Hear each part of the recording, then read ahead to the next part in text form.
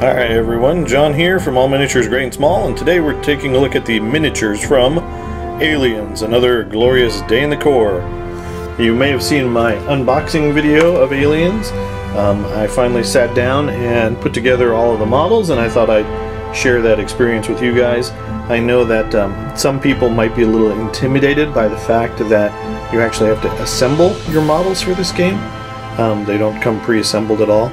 And they are basically little model kits. But that said, they're pretty simple to assemble. The other thing I wanted to do was to also compare these miniatures to the previous Aliens property that I owned, which was Aliens vs. Predator, which started as a Kickstarter from Prodos Games. So I do have a bunch of those miniatures that I'm going to compare first. But the first thing I want to do is talk about the Aliens Another Day in the Corps miniature. So these are all hard plastic, so they're not the soft, Army Man, plastic. They're not resin or anything like that. So these are hard plastic, and that comes with its pros and cons. You get 16 aliens, and there are 7 good guys, 5 Marines, and Ripley and Newt. So again, for a $60 game box, you're getting a lot of miniatures. Now, I didn't paint anyone except one. I was trying to find a way to paint an alien. But before we talk about painting, just the assembly process. The good guys, the guys in green, are very easy to assemble. They're probably the easiest because most of them are just 2, maybe 3 parts. The head and one of the arms, and then you attach it to the stand. For example, this is the Hudson miniature, and it actually says Hudson on the back of the base, which is very nice. It does that for all of the characters. So these are very, very easy to assemble. I think anyone could do that. Now the alien models are a little bit more complicated to assemble just because the pieces are a little bit more fiddly. So there's more pieces. The arms are separate, the tail's separate, the body is 2 halves, and you've got the head. So there's several more pieces than the Marine models, but they go together pretty easily. One of the things that I learned is you want to keep track of which head goes with which body. There's 4 different body types because the heads match certain bodies, at least in my experience. So I tried cutting out a bunch of all of the pieces beforehand and then just building, and then I quickly realized that some of those heads match up with some of the bodies better than others. So I don't know if the heads are meant to be mixed and matched like the arms and tails can be, but ultimately it goes together fine. So you see they're quite fiddly. Now I use plastic cement, and these guys are pretty sturdy now as I throw them. They are just because of the way an alien looks, they are a little awkward sometimes on the table and storing them, just because it's like playing a barrel of monkeys.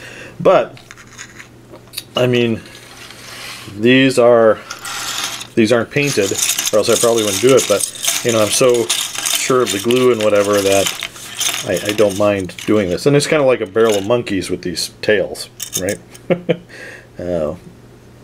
So keep that in mind. It's cool stuff. The models are good quality. They're going to last, and they look nice. Now I did try painting one of the aliens just because I'm looking for a paint scheme that is easy, and I'll probably talk about that more in the what's on the table this week. But you can see I kind of went with just this is using contrast black, some light dry brushes of gray, and then a satin finish. Might pick out the teeth with silver. I'm not sure yet.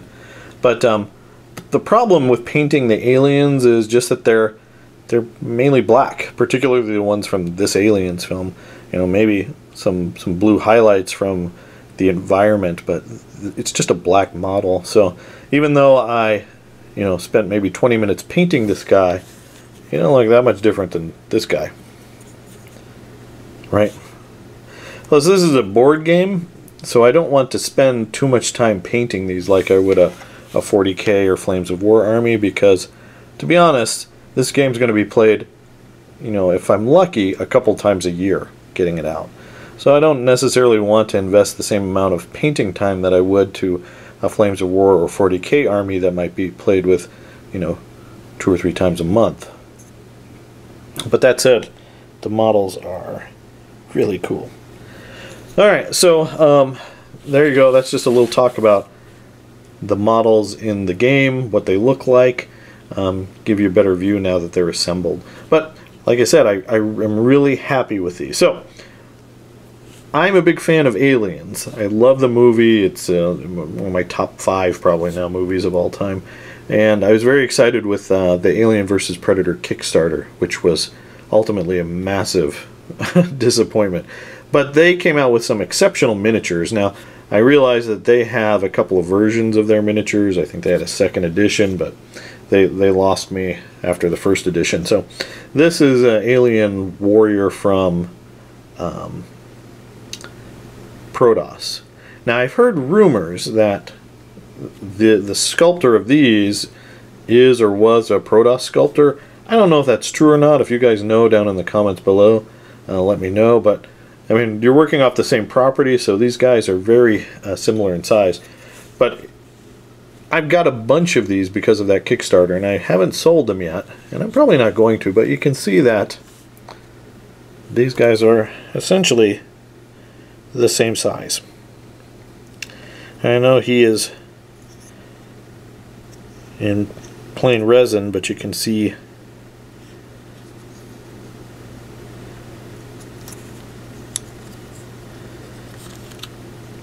comparing the two head to head, I would say that the resin model is more detailed, and that's one of the advantages of working in resin. But obviously, resin models are going to be a lot more expensive than these hard plastic ones, especially since you get 16 in the box for $60.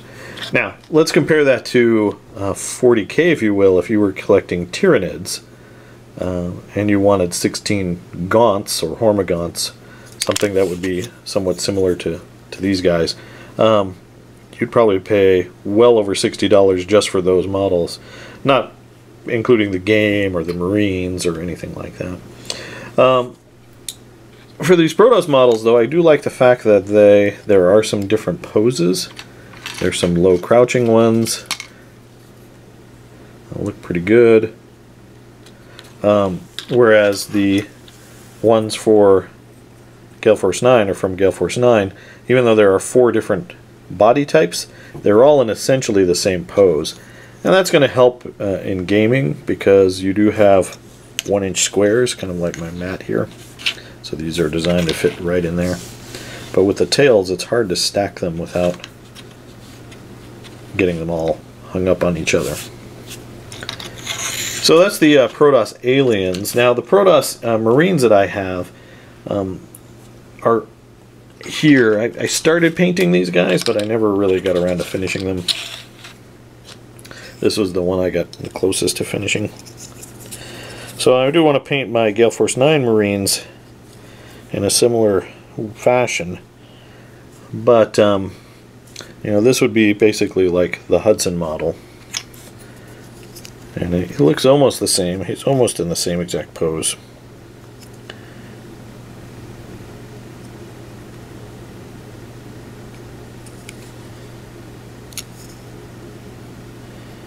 The Prodos model is a little bit taller. This model, for example, is, each one of these is, squares is 1 inch, so that's about 1.5 inches with the stand. And that is a little bit taller, but honestly not, you know, it's not without, you know, it's not outside of the normal variation of human sizes, right? This could just be a tall guy, and this could just be an average size guy. What I would do is probably take them off this stand and mount them on these 1-inch stands so that they could fit on the game board. But it would be cool to have more than the standard Marines for the game. One of the things you can do in the Gale Force 9 Aliens Another Day in the Corps is you can equip, well, not newts, you can't take guns, but you can equip different weapons to these guys. So maybe in my bin, you know, if I give Hudson a flamethrower, maybe I can piece together another model that has an extra flamethrower, or if I give Vasquez a smart, you know, she already has a smart gun, give her a pulse rifle. Maybe I could find a miniature that's close to that. So it's pretty cool. But there you go, guys. That's just a quick look at the models from Aliens. Another glorious day in the Corps.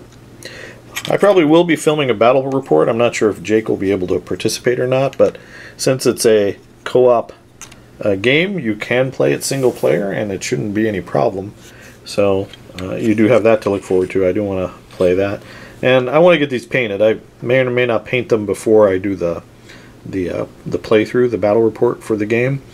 Well, I'll have to see what my, you know, with Christmas coming up and all that stuff, time is a little bit tighter, but I'd like to do that. But if not, I'd just play with the pieces out of the game.